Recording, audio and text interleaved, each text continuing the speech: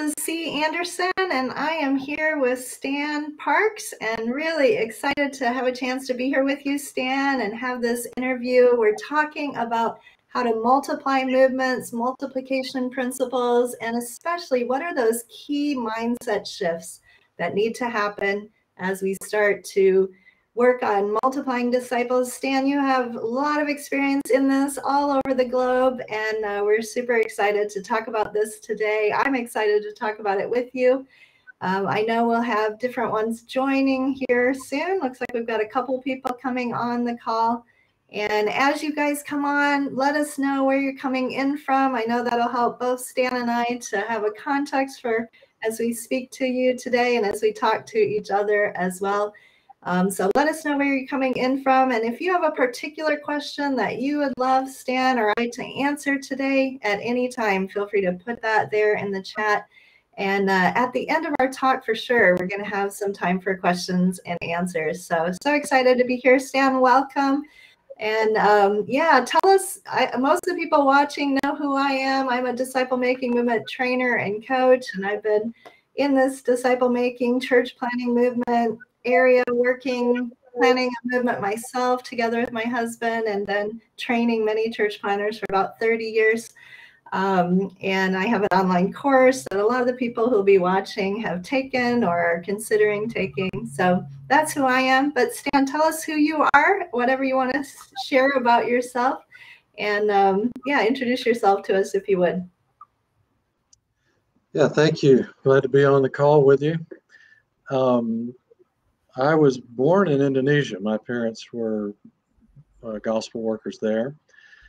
And then my dad was at the IMB and actually helped put together the unit that included folks like Bill Smith and David Garrison and David Watson and Curtis Sargent, and a lot of those early pioneers in movements.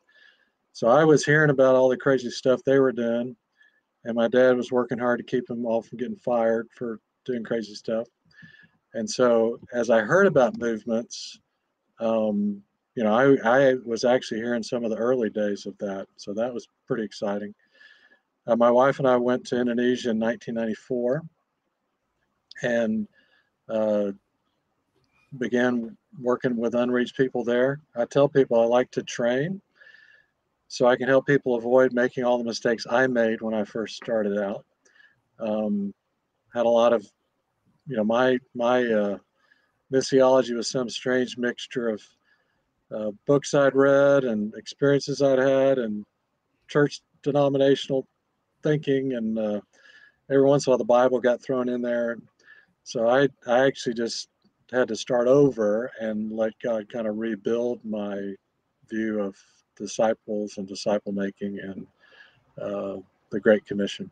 Right. So we've been involved since then, and just I train and coach and work with a variety of people around the world that are involved in movements.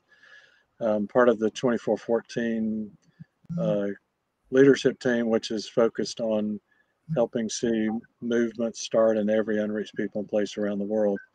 We're not an organization. We're very much a coalition of like-minded people saying, hey, if you're trying to reach the unreached people and you want to do it through movements and you're doing it with urgency, let's help each other do that. Yeah, I love that. So appreciate 2414 and YWAM Frontier Missions is a part of that. I participated in some of your meetings and love the way that you guys pull people together in that network to learn from each other, which is so important. And you guys are not stingy. You give away what you know, give away what you have, and encourage those who are part of the network to do the same, and really appreciate your leadership there, Stan. I also had to laugh, you know, when you said you train so people won't make the same mistakes you did. And I've often said that myself, you know, we made so many mistakes, and in spite of us, God brought about a movement where we were working. It wasn't because we did everything right. But I always tell people, make new mistakes. You know, if I can warn you about a few, you'll make some, but make your own new ones. So yeah, that I could relate to that statement. We've got some people joining. Tapan, where are you coming in from, Tapan? And we have Justin from Pakistan. Fred, Where are you from? Let us know. We've got Babul from Pakistan, so we got a few from South Asia here already on the call. Again, Lydia from Chiang Mai. Great to see you, Lydia. And just so good to have you guys here. And thank you for the introduction, Stan. Well, we want to jump right into our topic and not waste too much more time. But yeah, tell us, what do you think are some of the most important shifts that need to take place in a leader's life as they are wanting to see disciples go from a handful of people they're discipling to see hundreds, if not thousands of disciples that are multiplying among their people group in their region? What would you say are some of the key mindset shifts that need to take place? And feel free to talk about things that need to happen internally in us and things that maybe need to happen in what we do and how we do it as well. So yeah, the floor is yours, Stan. We're ready to learn.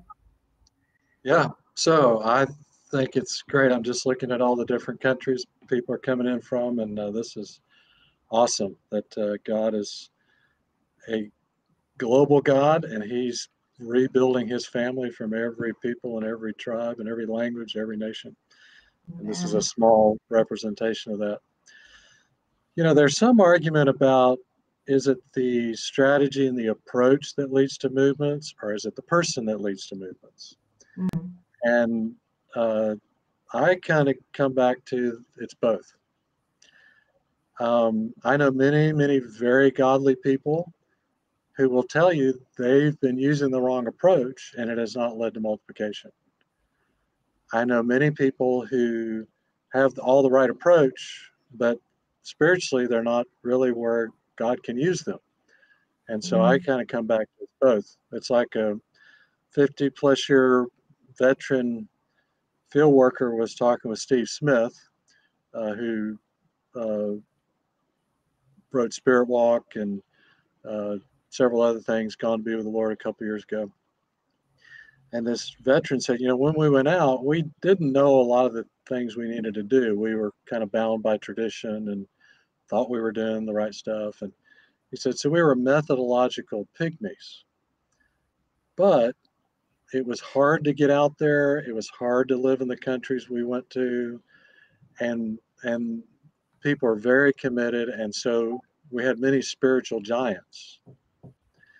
He said, today I'm worried that, you know, we've learned a lot together and we've passed on what we've learned and we've kind of gone back to a 2,000-year-old approach that's brand new for today. And he said, I'm worried that a lot of people have become methodological giants, but they're spiritual pygmies. And so sometimes people are like, why does it take so long to see a movement get started? I think a lot of times it's because the leaders are not yet ready to handle what's they're going to have to handle, both spiritually and emotionally and physically and persecution wise. And God is preparing the leaders to be able to handle a large move of His Spirit. So I think, you know, when I look at movement leaders, they're people of prayer. They pray, they mobilize prayer. They absolutely believe God's the only one who can do this. They're people of sacrifice. Most of them have paid tremendous prices to do what they're doing. They're, for the most part, they're extremely humble and recognize this is not us, this is God. The real heroes are the frontline people. We're not the heroes, you know, and the frontline people tell you, we're not the heroes, it's those guys are the heroes. So I think just that humility. On the other hand, I think they have learned some things that are important, and they've learned to, in a sense, be deprogrammed from their human tradition, from their Christian tradition. And they've Talk actually been really... a little bit more about that, if you would, Steve, just if I can interrupt. Deprogrammed from their human tradition, their Christian, maybe Christian traditions, how they've learned how to do church. Can you unpack that just a little bit more? Yeah, so I think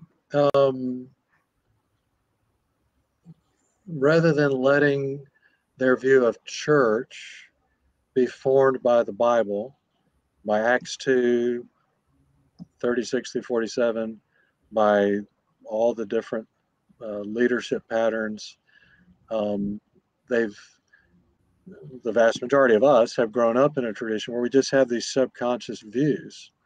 I was recently with a movement family in India, and they asked me to talk about ordination.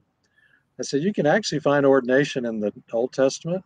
The priests were ordained to provide service to the people and be God's intermediaries. And the kings were ordained to lead the people. You can't find the word ordination in the Greek in the New Testament. And ordination comes from Latin for order. And so if you want to be a really good Jewish leader, then great, you love ordination. If you believe First Peter that says we're all a royal priesthood, we're ordained both as priests and as kings, as royalty, then we're all ordained. And they're in a context where a lot of traditional Christians are saying, you can't baptize, only the ordained pastor can baptize. And so it's things like that, letting go of our human tradition that, a brand new believer can't do anything. You've got to really disciple them thoroughly before you turn them loose, as opposed to, no, actually, you turn them loose immediately and you just help and coach them because they're far better connected to lost people than you are. Right.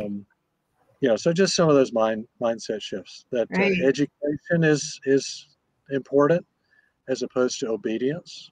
If you look at our traditional Christian context, the more educated you are, the more qualified you are for leadership, as opposed to in movements, we see the more obedient you are, the more qualified you are for leadership.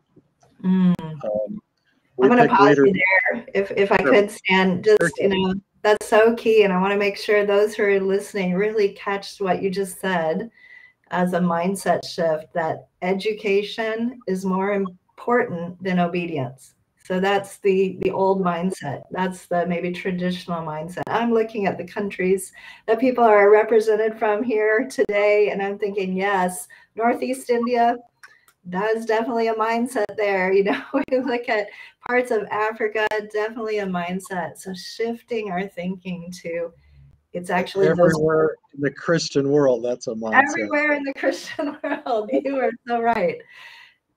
Yeah. You think about it, the original sin of Adam and Eve was wanting to know the things God knows without obeying him. And in the Christian world, unfortunately, many times we want to know things about God or about his word without focusing on obedience. Yeah. And we're just repeating the original sin of, well, I like to know these things. I'll kind of pick and choose what I obey, as opposed to, no. Jesus said, if you love me, you'll obey me. Yeah. And if you obey me, you'll remain in my love. We sometimes say obedience is God's love language. And yet obedience is not necessarily in fashion, particularly in the West, but really all over the world. It's being knowledgeable, being able to demonstrate your knowledge, being able to have your degrees, being Reverend Dr. So-and-so. And I don't even know, Stan, if you're a doctor or not, but I would guess you might be because you're a knowledgeable guy. But you don't talk about that because you value obedience even more than all those degrees and knowledge. And that's what you're seeing causes movements. And I just, go ahead. Yeah, I went to seminary. I got a master's and a doctorate. And I had to come to the point of saying, you know what? I don't know anything. I actually am worse off than people who don't know anything because I know a lot of the wrong stuff.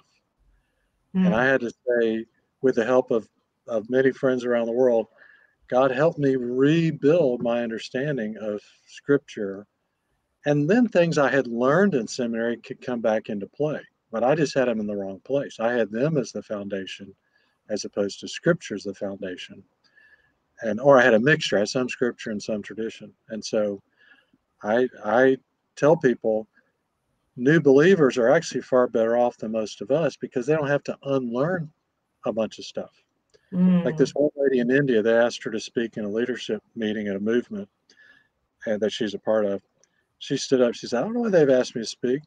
She said, I've only been a follower of Jesus 5 years. I can't read. I can't write. My niece reads the scripture to us every morning, and then we just do our best to remember it and apply it during the day. She said, we go out and we tell them about Jesus, and we heal the sick, and we cast out demons, and we've only seen a couple people brought back to life. I know some people have seen a lot more than that, and in 5 years we've only planted 50 churches or so, and a lot of people have done a lot more than that, but to her that was normal. And in movements, that is normal. They read the book of Acts and they, oh, okay, that's what we are. That's who we are. That's what we do. And they had the huge advantage of that is what they expect to do, and they expect God to do it, and he often does it. Whereas we've kind of bought into some sort of a strange non-book of Acts approach to things. Yeah, so good. And a challenge for all of us, definitely a challenge for me, to keep walking in obedience. And the more we know, the more is expected of us by the Lord. And yet that emphasis on obedience-based discipleship is just definitely not the paradigm or the way of thinking that many of us were raised in. And so a major shift to teach less, but obey, and even keep teaching the same thing over and over until you start to see obedience. Well, John 6, Jesus says, only those the Father draws come to me. Those who listen and learn from the Father will come to me. Well, what is the difference between listening and learning? We think they're the same thing, but I think it means you listen, and learn means you actually start to live it out. You start to apply it. It starts to change the way you operate. In Matthew 28, Jesus says, go make disciples of all ethne, baptizing them in the name of the Father, the Son, and the Holy Spirit, and teach them to obey everything that I've commanded you. I'll sometimes get in churches, I'll ask people to quote the Great Commission, and a good number will say, and teach them all that I've commanded you. He said, teach them to obey all that I've commanded. And some people are like, oh, that's legalism. Well, Jesus said it, so I don't think it's legalism. And the difference is, are you obeying out of, I'm trying to earn God's favor, or I'm trying to fulfill religious obligations, or, I don't do it perfectly, but I do a lot of things my wife wants me to do because I love her. I'm doing the thing, I do a lot of things for God because I love him. I want to do it. It's not I have to do it, I want to do it. And that's what Jesus said. I want you to love me, and out of a love, I want you to obey and do the things I've asked you to do. And your obedience shows your love for me, and your obedience keeps you firmly within that love relationship. Right. Yeah. So good. So you've talked quite a bit here just in the last few minutes about the shift from knowledge or education to obedience being what we value. And yeah, that is so important. You talked a little bit about the priesthood of all believers, how every believer is involved. Any mindset shift on that you want to kind of unpack a little more before we go on to others, which I'm sure you have to share with us? Yeah, I think this whole idea that most churches have adopted a model that says one person is the leader, as opposed to leadership in the Bible, in the biblical church, New Testament church, is always plural. It's always multiple leaders. I kind of have a theory about the church in Antioch. It names 5 leaders. I think, well, I wonder if those were the fivefold gifts: the pastor, the teacher, the prophet, the apostle, the evangelist. Most of our churches have bought into a model that says the pastor and or the teacher and or someone who's a kind of a pastor teacher is the leader, but the pastor teacher role is focused internally, where the apostle, prophet, evangelist is focused externally. To have well-balanced churches, we should have leaders who are exhibiting or fulfilling all 5 of those roles to equip everyone to do the work, not to do the work, but to equip the rest of the body to do the work. And so I think the mindset shift away from a singular kind of CEO pastor, a pastor who's primarily focused on either pastoring, shepherding, or teaching, and or both, as opposed to multiple, plural leaders, multiple leaders, both internal and externally focused. That's one of the big shifts that really needs to happen in, who is the church? Well, our leadership is not biblical, so it's no wonder our churches aren't actually healthy in a biblical sense. Right. And I noticed you mentioned, and it's, there in scripture, the role of those gifts is to equip the saints for the work of the ministry. So they're not doing all the preaching and teaching and apostle work and evangelist work, but they're equipping people in those areas. And when you have leaders who are servant leaders equipping others, then we start to see the kind of multiplication that we're all dreaming of. And those who are watching this, I know, are people who are dreaming of and believing God for movements in their areas. So good. Yeah. What else would you add as key shifts that need to take place in our minds and in our hearts? Yeah. Back in 2010, we had a meeting with 38 movement catalysts. This is kind of early on. Steve Smith and others helped organize it. You had a lot of key catalysts there, Ying and Grace Kai and Bill Smith and Victor John and David Watson and Curtis Arch and a bunch of those folks. And so we asked the question, what does the outside catalyst bring to the table that's crucial, that's just absolutely necessary? And really the group agreed with the kind of two key answers. One was they bring a God-sized vision, and they either find people who have the same vision and they join forces, or they cast the vision and people catch it, or sometimes both. And then the second was they bring some tools, everybody wants to multiply. Well, here's some tools that can help, biblical tools, patterns that could help you do that. And I really come back to why has God begun movements? I think a lot of it was people who, and this has happened all throughout history. Movements are not brand new. Movements have happened all throughout history. I think when someone accepts a God-sized vision that says, like the Great Commission, Matthew's Great Commission, is make disciples of all ethne. That means your object of discipling is an ethne. Your object of discipling. Let me pause you a minute. What does ethne mean? I know what it means, but some people watching might not. Yeah.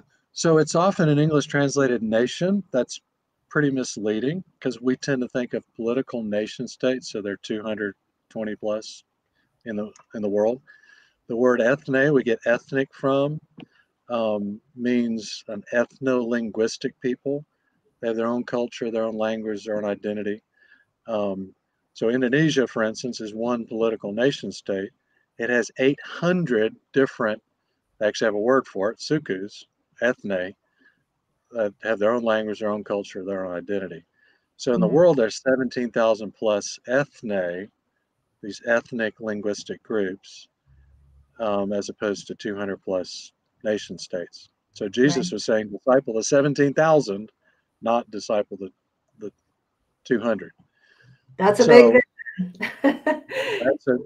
So when you say, hey, some of the early guys, what would it take to disciple 13 million Zhuang of China? What would it take to disciple 5 million Chinese of Hainan Island? What would it take to disciple 80, or I think 90 plus million Bhojpuri language speakers in India?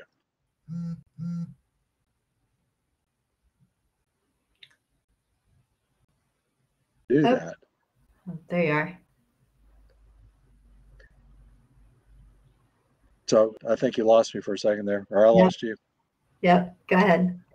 So if you're trying to see 90 million Bhojpuri speakers of India discipled, you have to approach it completely differently from the way you would if you were saying, hey, I'm here to plant a church or two. And so these men and women accepted God's call to, I want you to help see an entire people group discipled, an unreached people group. That forces you to do things differently. It forces you to massive prayer and prayer mobilization because only God can do this. It forces you to not depend on outside resources because there's no way you could ever bring enough outside resources in. It forces you to recognize the local new believers have got to be the ones who reach their own people. You know, Acts 19, it says in 2 years, every Jew and Greek in the province of Asia heard the word of the Lord. Excuse me. Well, how do you do that in 2 years? Because if you send someone to seminary, it takes them 3 years, right? It had to have been 3 years Paul, gone. Paul trained and equipped people, and they trained and equipped people, and they trained and equipped people.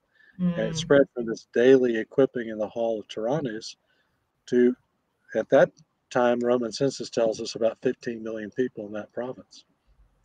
So this God-sized vision forces you to do things differently.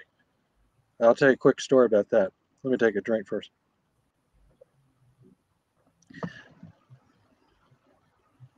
In Africa, there's a movement catalyst team now that are seeing God do some amazing things.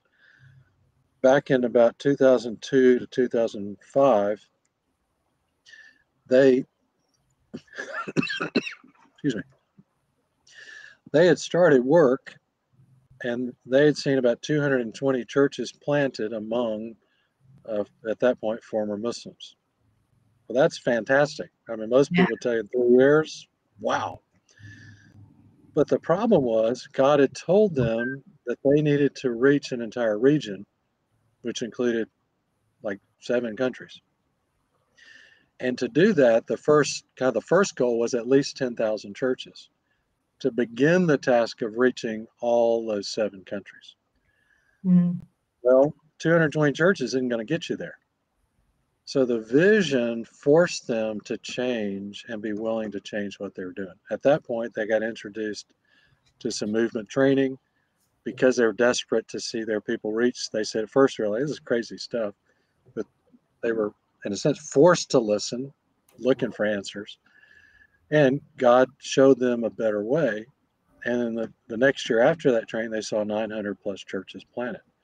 And they have now, in those 15 or so years, seen about 10,000 churches planted in that region. And they recognize there's still more to be done. That doesn't stop there. But without the God-sized vision, I think they would have still been on that 70 churches a year paradigm, as opposed to what's turned into, hundreds and even thousands of churches.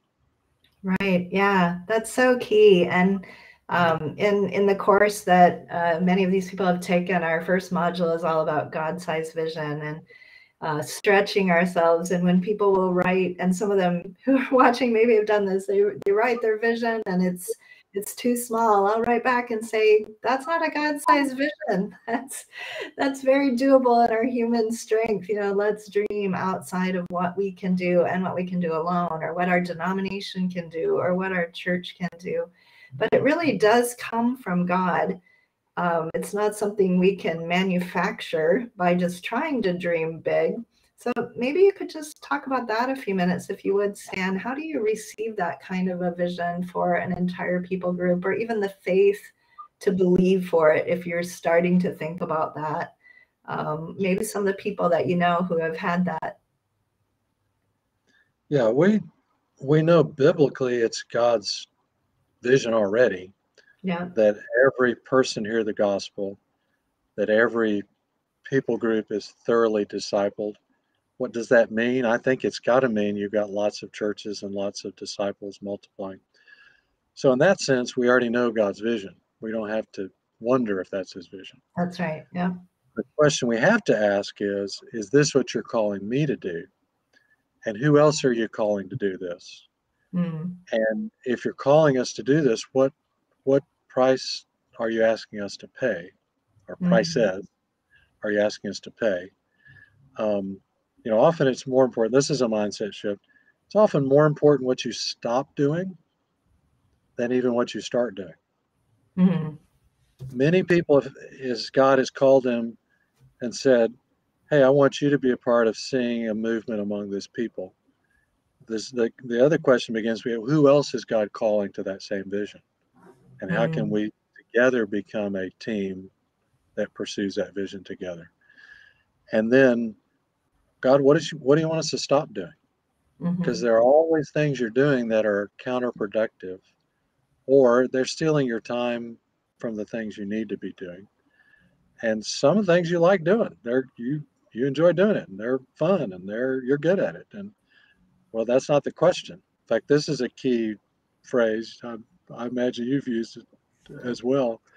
The question is not what can I do, but what must be done. Or some people will put wig take. What's it going to take? Mm-hmm. Which is David Garris's publishing house, Wig Take Publishing. So Just what's say it it going to one more time, Stan, for those who are listening. So it's What not is what can I do, but what must be done. it? Mm, Or another way to put it is what is it going to take to see this vision happen? right. And again, that forces us into a global body of Christ approach. Who else in the global body is God calling to be a part of this? Mm, Who else has some of the skills, the abilities, the prayer, the talents that God wants to be a part of this? The crux is always local people, but all of these movements have people from outside those people, that local group, helping. And that, God loves that sense of kind of building the John 17 unity as we work together to make these things happen. So mm, we have to quit saying, well, I can do this, or I like doing this, or I'm good at doing this. That's not the question. What will mm, it take to see your entire people group, your entire city, your entire language group, your entire nation? What will it take to see that entire group reached with the gospel so that they're multiplying churches and multiplying disciples among them? that's so good. And yeah, maybe you could give a personal example. I'm thinking of an example in my own mind of the start stop related to this. What will it take? Not what can I do, but what will it take to see this people group reach, to see this vision come about?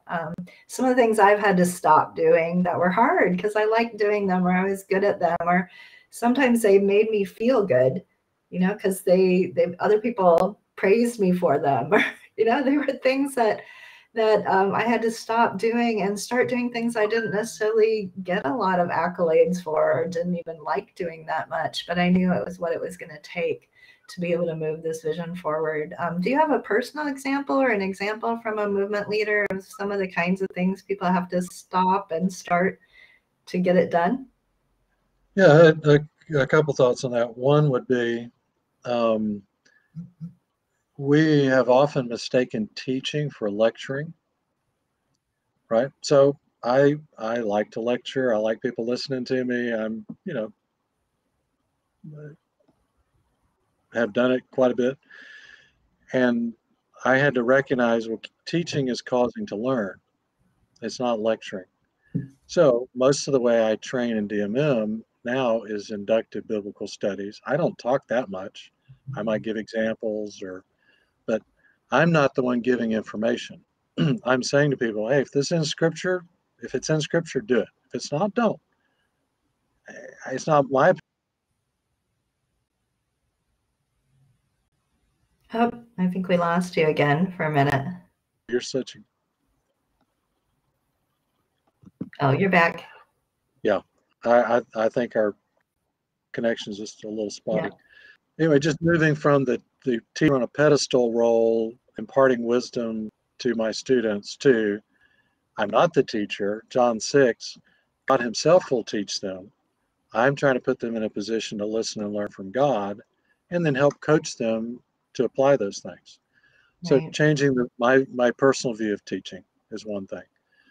Um, uh, someone's asked on here, can you please give emphasis on why education is not that much important? Um, I would say this: we have mistaken education with knowledge alone, as opposed to education is knowledge that you apply, right? So if someone knows 10 things and obeys 9 of them, they're actually more mature than someone who knows 100 things and obeys 9 of them. And we've created a context in Christianity around the world where we're like, I want to know 100 things. I want to know 1,000 things. Yeah, I do a few of them. As opposed to, no, what I learn, what I what I hear, what I listen to, I now learn by doing. In fact, the learning pyramid, some of you might be familiar with, if what you listen to is you're only going to remember 5% of that, right? So sorry, we're on a podcast. It's the only way we can do it. But what you take notes about, you can remember like 15% of that. Then if you talk with some other people about that, you can get that closer to, 30, 40%. If you go do something based on what you just heard, you can get that closer to, 60%. If you teach someone else how to do what you just learned, you're getting closer to 80, 90%.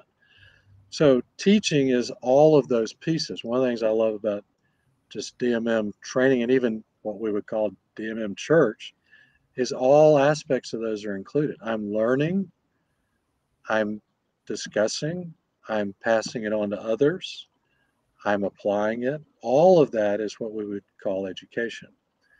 And so education is important, information is important, knowledge is important, but only if it's in the right mix of knowledge and application, information and passing it on to others. All of those put together. Yeah, that's so good. Knowledge puffs up, as it says in scripture, but it's when we obey and we pass on and we try to apply that knowledge doesn't puff us up, because we're hitting those obstacles, we're trying to apply, we're needing the Holy Spirit's help to put those things into practice. And sometimes we're failing, we come back to God. It's not puffing us up, but it's developing us and maturing us if we apply and if we put it into practice, which I, like you, so appreciate in the DMM or Discovery Bible Study groups, the T4T groups, that application and sharing with others immediately is so much a part of the normal structure that we practice. So good. Yeah, a lot of groups, like I said, the T4T, 3/3, or DMM's Discovery Bible Study, they all have this emphasis on you are learning. What do we learn about God? What do we learn about people? What do we learn about ourselves? But there's also now how will I obey this? Mm-hmm. And who will I share it with? I tell people, if you want to differentiate kind of a traditional Bible study from a multiplication Bible study, make sure you add how will I obey and who will I share with? Right. Because most Bible studies are what information am I gaining? Which is good, but without applying it and without passing it on to others, you're really short-circuiting. Yeah, absolutely. And yet those are often the ones when people run out of time that they skip, aren't they? One of the coaching groups that they were in fact, several coaches, it's kind of a coaching group of coaches. They were saying, we actually start with those questions. How did you apply/obey? Who did you share with? And then we go to some of the other questions, because if we do run out of time, we're always going to give those the shorthand. Right. Yeah. Those are the ones that actually drive multiplication, because Right. they're requiring us to be accountable for putting things into practice. So good. Yeah. Well, time is going by really fast, and I want to make sure we get to some of the other questions that we were going to talk about today. But yeah, any of these shifts you've already talked about, or other shifts that you see in the Word of God, in Scripture, and some of the movements that took place in the Bible or in historical movements that you'd like to highlight to us?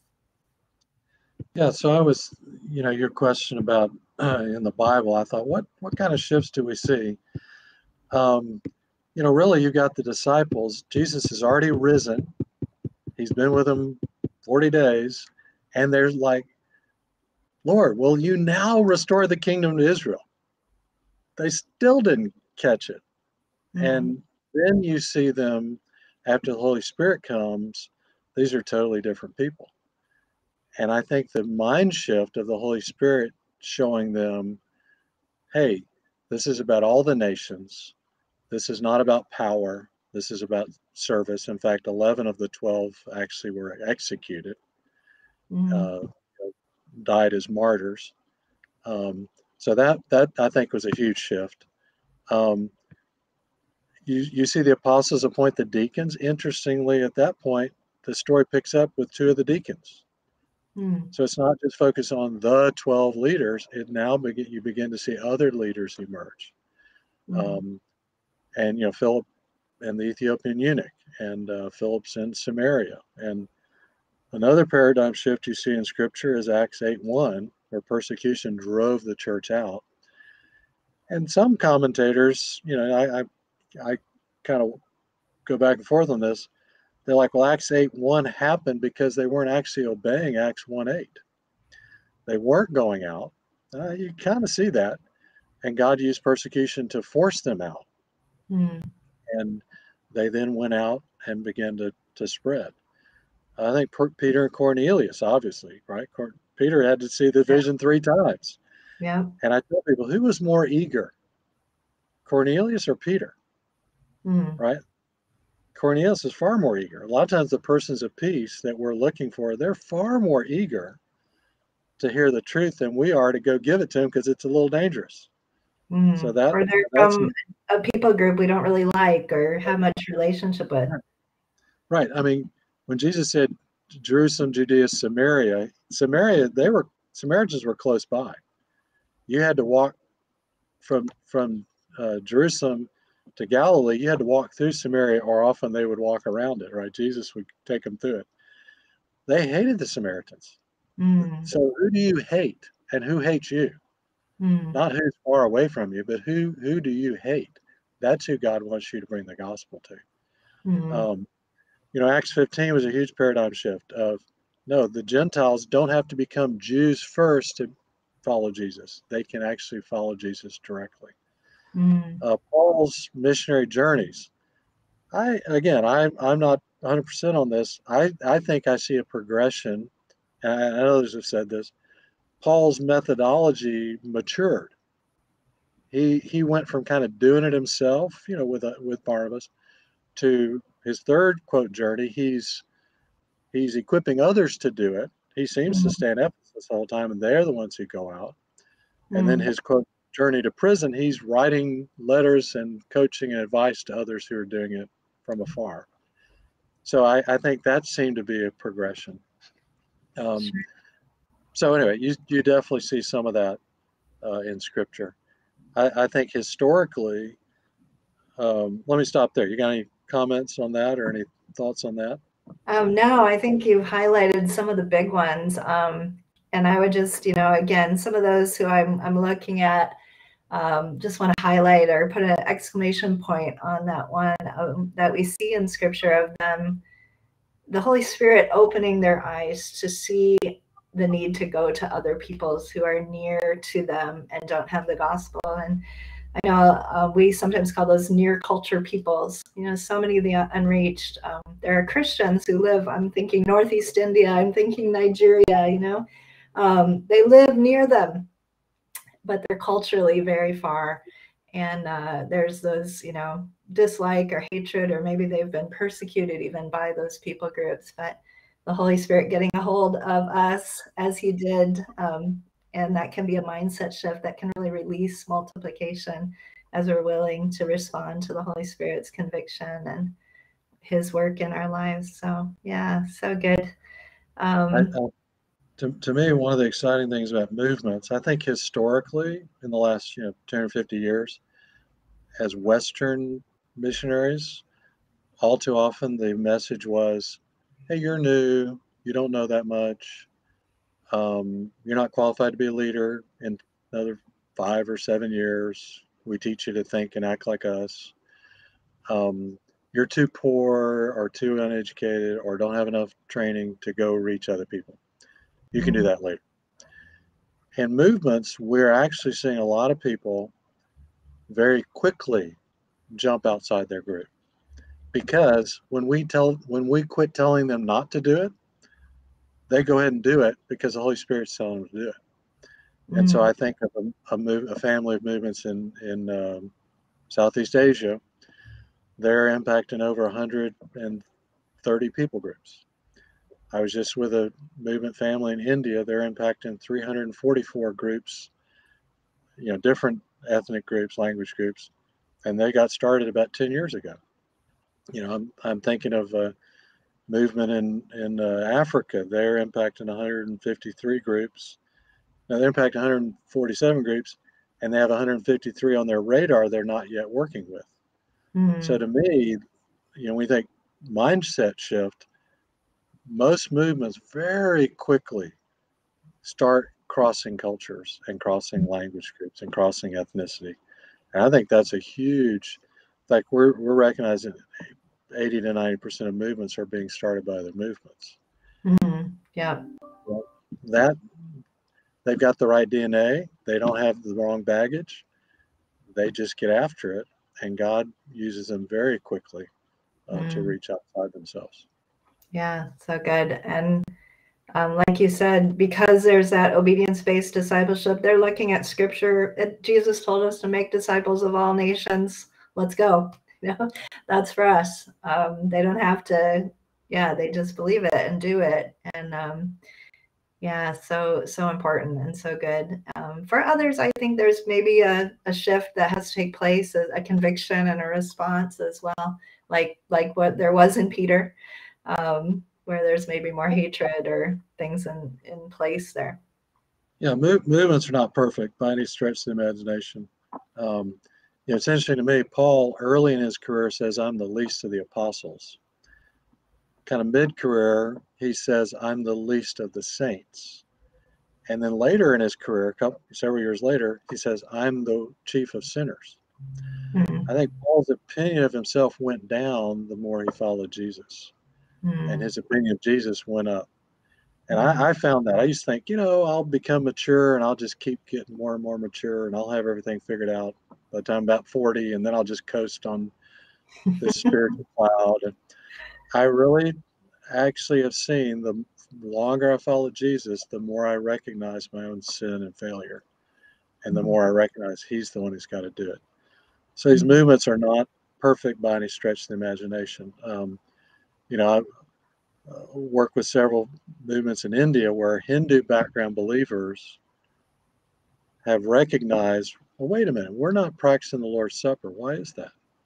And they go back and look at scripture and recognize their caste prejudice from their previous life has infected their life as Christians. So they'll meet with people, but they don't want to eat with them. Well, they repent of that. They ask forgiveness, that's a huge shift. Others are saying, they're scared of or afraid of Muslims. And we've seen some of them, it's not as hard to reach a different Hindu from a different caste or different language group, but it's hard to reach a Muslim when you're a Hindu background person or a Christian background person. And God has worked on them. Hey, you got to let go of that hate and that prejudice and that fear.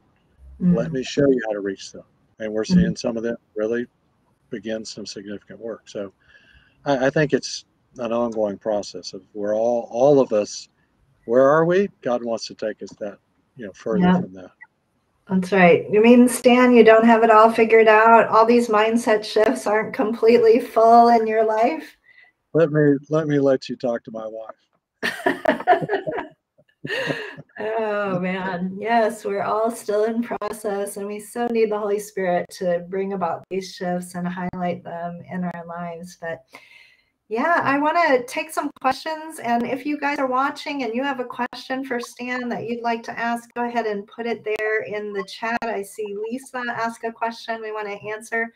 But just before we go to the Q&A time, Stan, of all these different mindset shifts, and I'm sure there's more that we could have talked about today if we had more time, but what would you say is the most important one that if those who are listening were just to have one thing that they start to really pray about, work on, what would you say is the most important to see multiplication?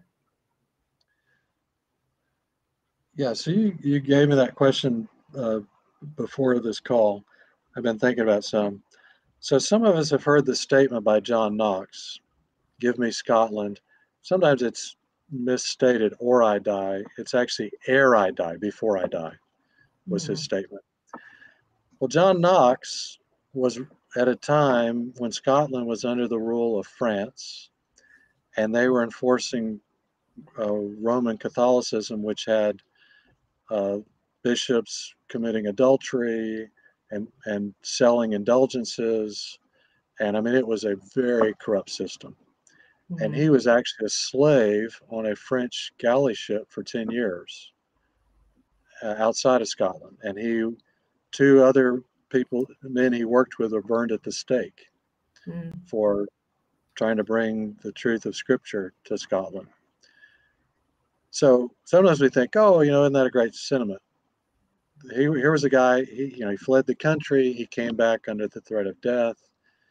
He had colleagues who were killed. He was a slave. He said, God, give me my country, give me my people before I die. And he was willing to risk death. People were like, don't come back, stay in Geneva. He came back. He was enslaved. So I kind of come back to, I think the number one mindset shift is God can and wants to reach my people. And I can and will pray and work and sacrifice anything and everything to see that happen. And God, I'm asking you to do it in my generation. I'm not asking you to do it. I'm willing to pay the price of imprisonment, of death. And when I think of catalysts, these are the kind of people God uses. They're 1,000% sold out to God. They're completely willing to pay any price necessary. And they have this burning burden to see their entire people reached with the gospel. Yeah. Lord, give each one of us that kind of burning passion. That it's a gift from God. It's not something we can conjure up, but it's something that just we have to say, God, put that heart that's in you inside of me for my people. And I know there's some who are watching here. I see their names there and know them, and they are people who have that kind of burning passion inside of them. And so we've got some questions, and I want to look back at those. Let's see here. Lisa asked, how do you find a balance between working hard and praying and trusting for God to move? Do you want to speak to that? Yeah, it's kind of interesting. People talk about, really we need a balanced life and a healthy life, and that's true, absolutely. Most of these movement catalysts are a little extreme or a lot extreme. They're people who are just driven, and they will they'll just, I started using the idiom, burn the candle at both ends. They're not very balanced. Now, they're great fathers and mothers to their kids. Often their kids are part of the ministry. Some of them, I think, work too hard. They ought to take a little bit of a break from time to time. But they are absolutely driven to do everything they can. So I could look at that and say, well, psychologically, I think they're out of balance. That's the kind of people God tends to use to see movements get started, and what we would call overcommitted, overzealous. I think Paul was probably kind of like that. On the other hand, we also say only God can start a movement. Right? I can't make it happen. I think of Victor John. They've seen this incredible movement of 30 million plus people in North India in the last 30 plus years. And I said to Victor, what do you say when people say, wow, look at all that God's done through you and your team? He said, I don't think about that. He said, I think about this 750 million lost people who still haven't heard the gospel. And I think, what could we have done better? What did we do wrong? What could we have changed? What can we change right now that would reach more of them? He said, I think of all the people we failed to reach, not all the people we have reached. So to me, that's kind of the balance of, hey, God's doing some great stuff. Victor works like a crazy man, but he's never going to be satisfied until everyone's heard the gospel. That being said, we've seen people do, quote, same approach, same efforts, same things. They're not yet seeing a movement. Okay, God brings the fruit. You don't bring the fruit. The question is, are you doing the right things that can lead to multiplication? Mm. Steve Smith's analogy of the sailboat. You're in a sailboat, the sail's up, wind doesn't blow, you're not going anywhere. You're in a sailboat, the sail's not up, the wind blows, you're probably not going anywhere. So you got to be in the sailboat and raise the sail, which is our job. We've put the pieces in place that could lead to multiplication, that don't create unnecessary barriers, that don't take human tradition over biblical strategies and patterns and principles. So we've done our part. But until the Holy Spirit blows, it's not going to happen. Mm. So it's both. God's waiting for us to put the sails up, but sometimes we're waiting for him to blow. And sometimes he's saying, well, you're not quite ready for me to blow, so I got to work on you some more. So we tell people, are you doing the things that could lead to multiplication? And timing is all about God. Mm-hmm. Not, oh, this guy's better than you are because he or she, they've seen something you haven't. No, zero, that never is the case. Mm. But some people are doing things that could help multiplication, some are not.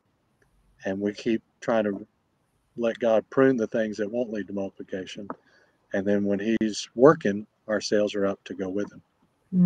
Yeah, excellent. So balance is sometimes overrated.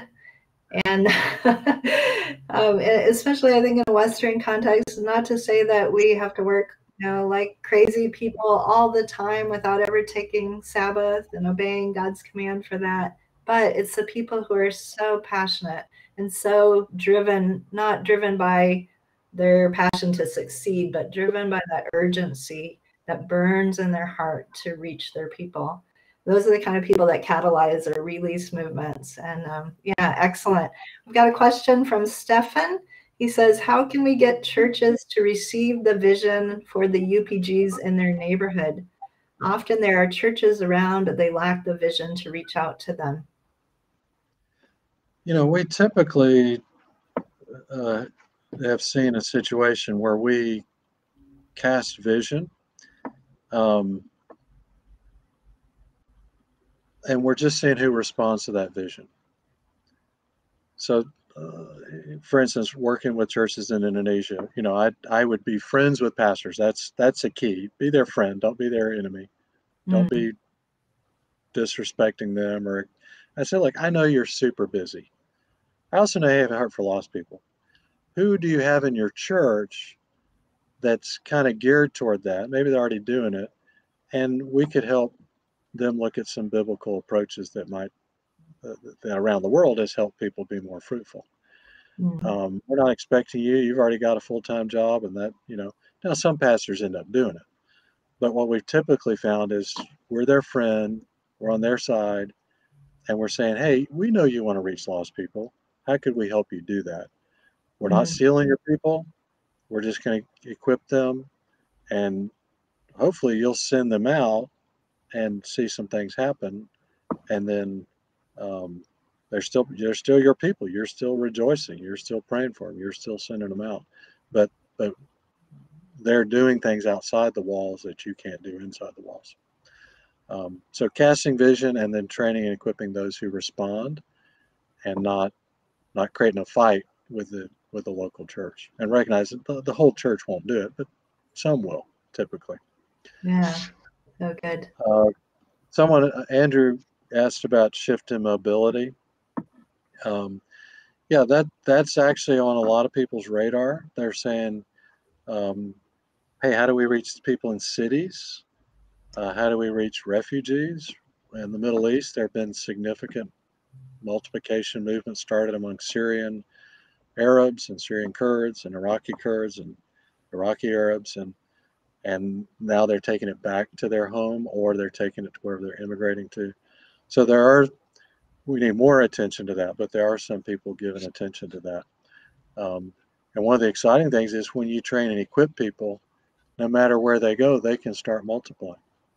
So a lot of people got equipped in Lebanon, and then they went to Germany, and they're reaching lost people in Germany and multiplying there.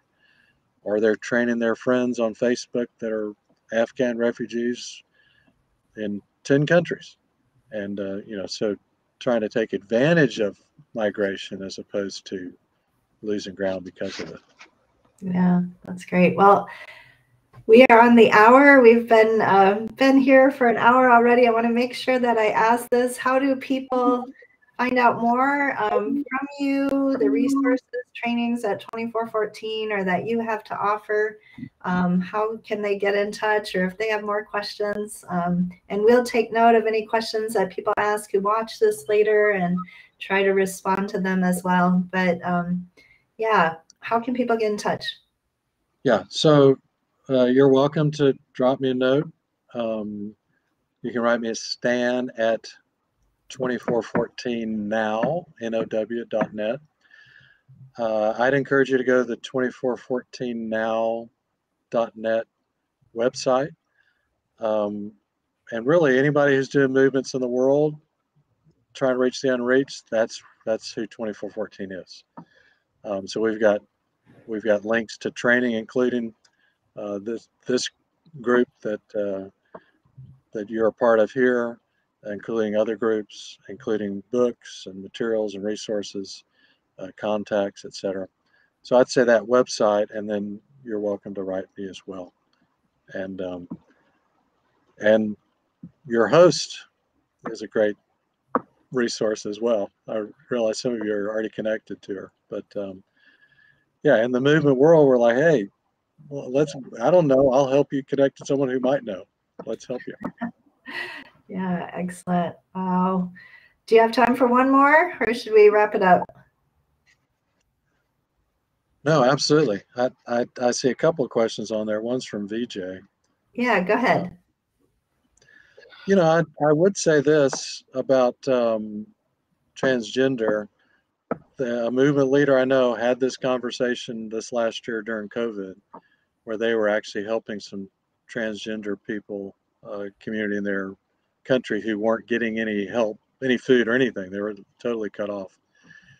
And they were bringing them food.